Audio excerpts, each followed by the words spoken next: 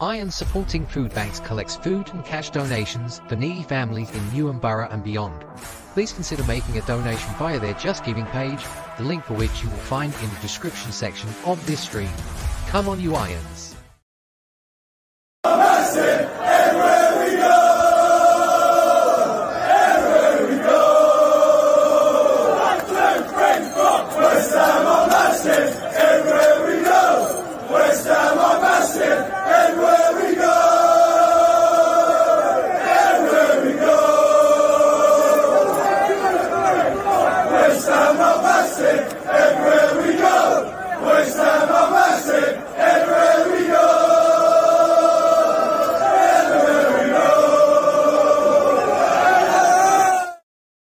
Welcome back to the West Ham Massive, ladies and gentlemen. Thanks for joining me. I need your help with this one. I want as many of you guys that are watching as possible that once you've finished, drop a comment in the section below. I want to know what you guys think about what I'm about to discuss. Please also don't forget, as well as commenting on this stream, don't forget to drop a like on the stream. That helps get this content out to places it might not otherwise get. Don't forget to share it to your social media platforms as well. Subscribe to the YouTube channel if you haven't already, and make sure you hit the bell icon for alerts and new content. All these things are free to do. They take seconds, no effort on your part really, and it helps the channel tremendously. So thank you very much indeed for your support in this matter. Okay, so we're in the midst of a transfer bonanza. We're buying players left, right, and centre. We're buying any player with a pair of legs, quite frankly. We've signed 7 players, and as I recalled this, we're still trying to get the Aaron Wan-Bissaka deal over the line. And I'm hearing rumours that that might not be the end of the business. There might be 1, possibly 2 more players that come into the club. And this is all very well and good, and I'm not going to complain about getting business done. As the time I write this, in terms of the expenditure that the club has had, players coming in, this is from Transfer Market, is my resource. According to Transfer Market, of the players that we've brought into the club in this summer transfer window, we have spent €126.8 million. That converts into pound sterling at the current exchange rate at £108.4 million approximately. As far as the players out are concerned, you have to take that into consideration as well. We've managed to recoup back €44.75 million, according to Transfer Market. Again, at the current exchange rate, that works out to £38.26 million. So the net spend, if we just keep it simple, the net spend in pound sterling is £70.1 million approximately. This is really good, and I'm not going to complain at all. I'm really not. However, there is something that I do have to ask the question. I do wonder whether we are 12 months behind where we ought to be. Cast your mind back approximately 12 months. We're in the aftermath of winning the Europa Conference League, our first trophy in 43 years.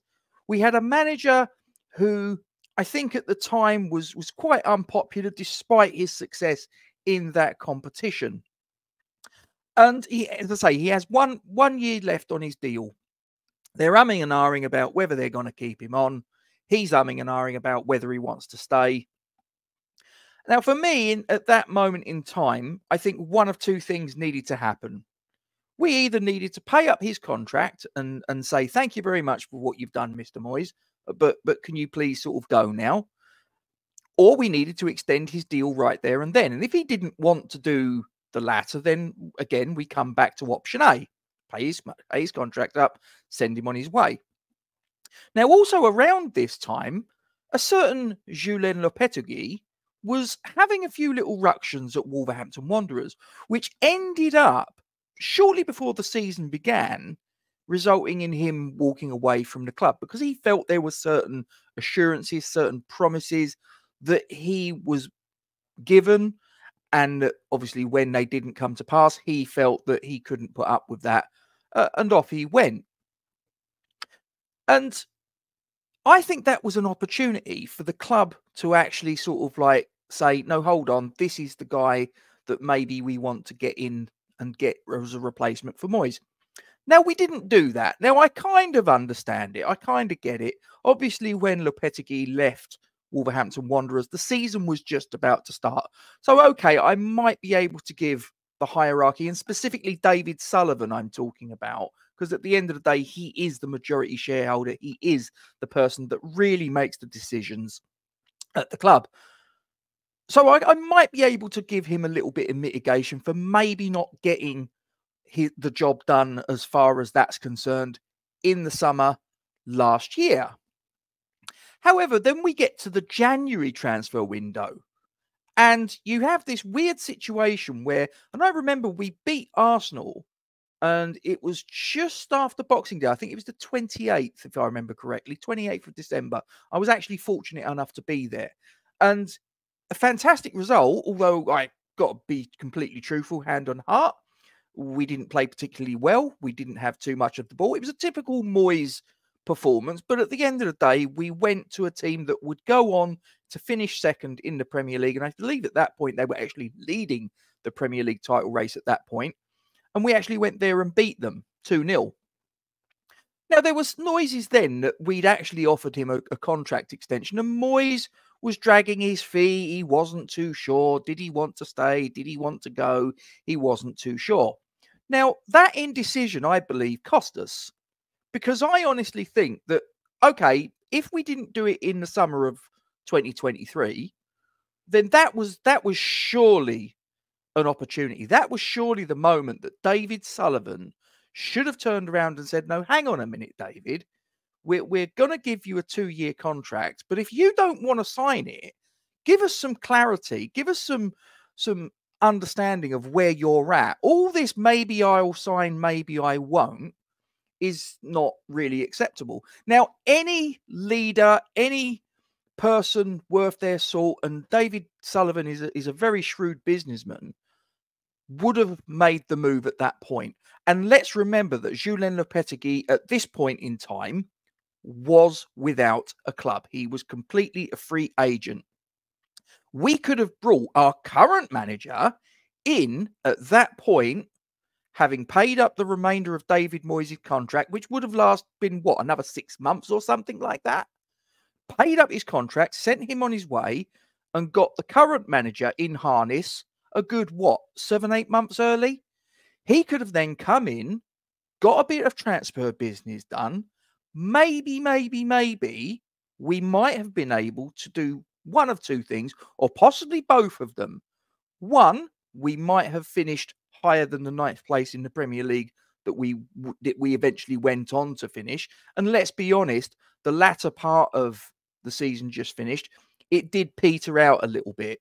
So I think that there's a fair chance that the current manager could have done better than David Moyes in that regard, had he been given the opportunity. And we might have even sort of gone further in the Europa League than what we did. And let's be honest about it, we weren't that far away from possibly causing a bit of an upset against Bayer Leverkusen. What did we get to the 83rd minute, locked at 0-0 in the away leg, the first leg?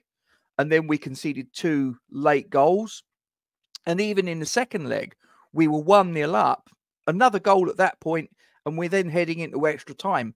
Now, we all remember the game against Seville when it was locked at extra time. We had to have extra time to separate us. And obviously, we had that goal from Andrei Yarmolenko. We remember the atmosphere. We remember the progression from that point on in that competition. Who's to say that if we'd have not had Julen Lopetegui in at that point, which I believe we would and should have done, if we'd have had someone at the top of the club that have actually had a set of balls, that have actually been able to make a decisive call when David Moyes was mucking around, dragging his heels, do I want to sign? Sorry, at that point, he should have pulled the trigger.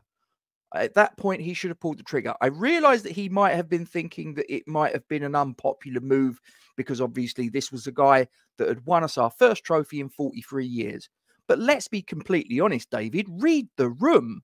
Read the room. David Moyes was done. He was very unpopular with the rank and file. There were certain elements of the support that was okay with him, but I think they were, as time went on, they were getting less and less. David Sullivan should have acted earlier. He didn't. And as a result of that, I believe that we didn't get European football that we possibly would have done had we got Lopetegui in at least in the January and possibly the season before.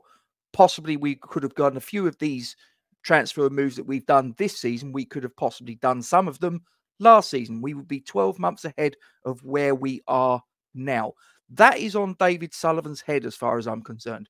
It's all very well now. He's spending money like it's going out of fashion. He's doing business. He's allowed Tim Stuyton a sort of free reign. But again, that's another thing that, again, I blame David Sullivan for, because he brought Tim Stuyton in with David Moyes in post.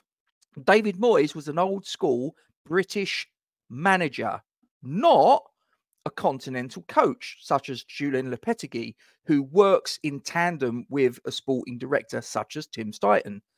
Bringing Tim Stuyton in with David Moyes in harness, it was never going to work. And it didn't. It simply didn't.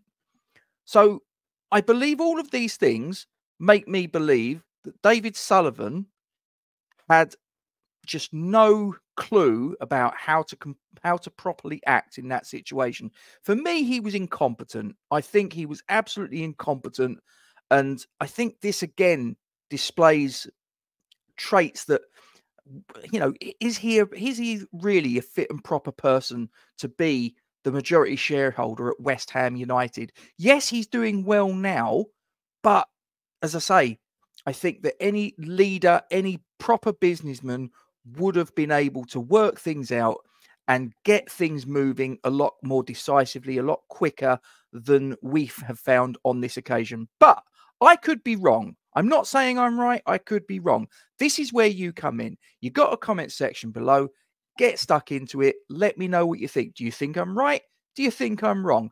And either way, give me your reasoning behind your end answer to that question.